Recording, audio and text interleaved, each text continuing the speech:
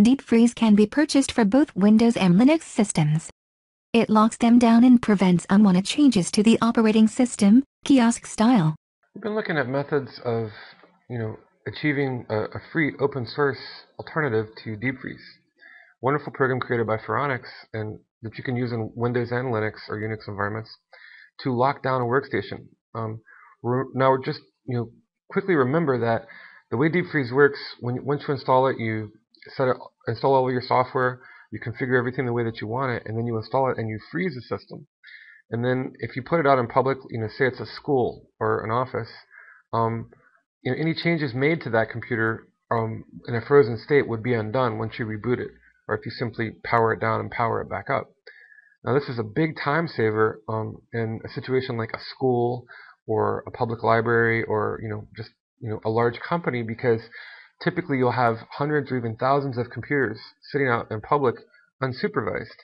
And these computers would very quickly fill up with spyware and malware just from people going to naughty websites or plugging in their infected flash drives or using infected CD-ROMs and things. They would become a breeding ground for worms and viruses.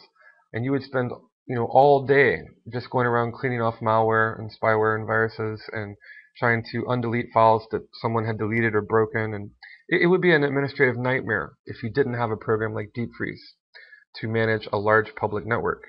So it's a great tool because it simplifies management, and you just hit the power button. And now you can once you install it, you can make changes. You can boot into what's called a thawed state, and then you can uninstall software. You can install new programs and things and make changes.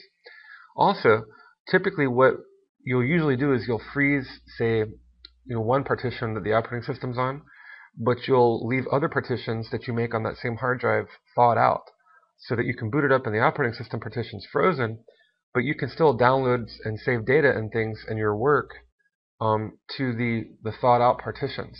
And you can even put it all on one partition and create what's called a thaw space with deep freeze, such that that whole partition's frozen, but a certain amount of allocated space is thawed out where you can save data and save changes, even in a frozen state.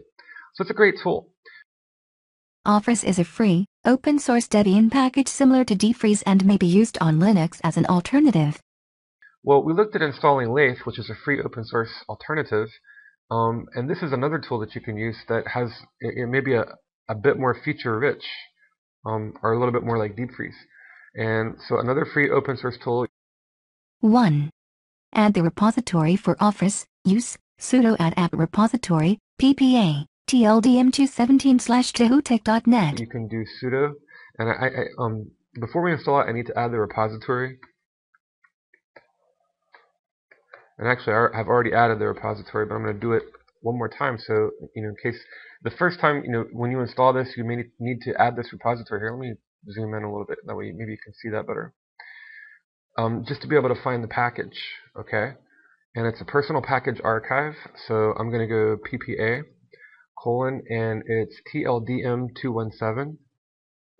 At least for now, it is for Ubuntu. Now, if this changes in the future, just Google it. Google for offris-en Ubuntu.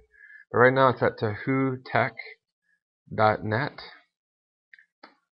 Alright. And so I need to go out and find that personal package archive, and if necessary you would have needed to add the key. And again, I've already added it, but if you haven't added it yet, then you'll need to do this first. 2. Update your repositories, use sudo apt-get update. Okay, and then once you do that, I'm just going to clear the screen here. I need to go ahead and update my repositories. So sudo apt-get update.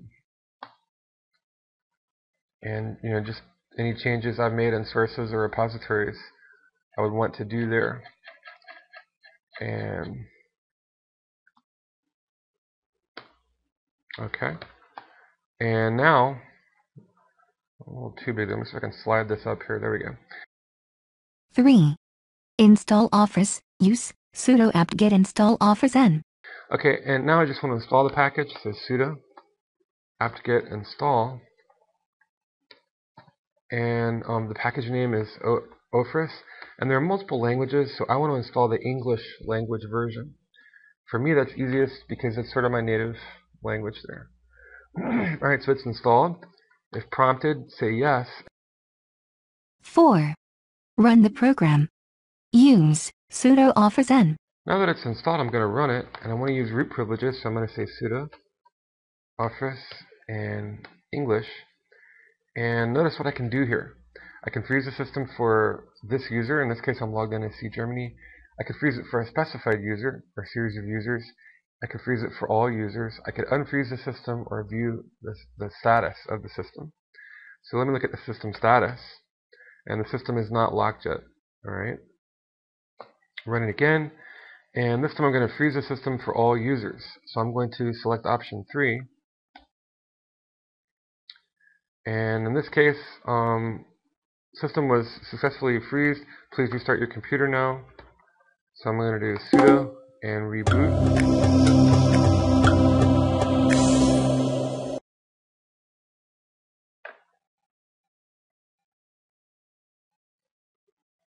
Okay, and now I've rebooted my system. And again, let me just kind of blow this up a little bit. And now, let me run it again.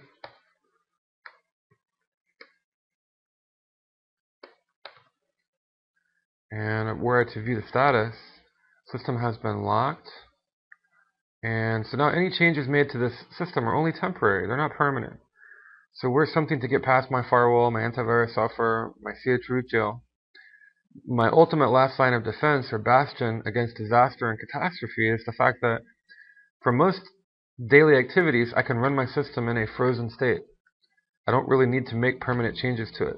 And on the few occasions where I do need to make a permanent change here and there, uninstall something or install something new or change something, I simply have to boot into a thawed state. And so to do that, I would run offris again. And just like you would if you were using Pharonics deep freeze, I need to thaw the system out. So I'm going to unfreeze the system at this point. It's locked. I'm going to choose option 4. And system was successfully unfreezed. And now again, I would just, reboot my system and boot back into, and this time, a thawed state. For more tutorials, source code, examples and projects go to www.networkingprogramming.com. All material produced by Charles Germany in these videos is freely available to the public and offered in the spirit and principle of keeping with the GPL, GNU and copyleft philosophy. As such, it may be used and redistributed freely but not sold for proprietary purposes or profit.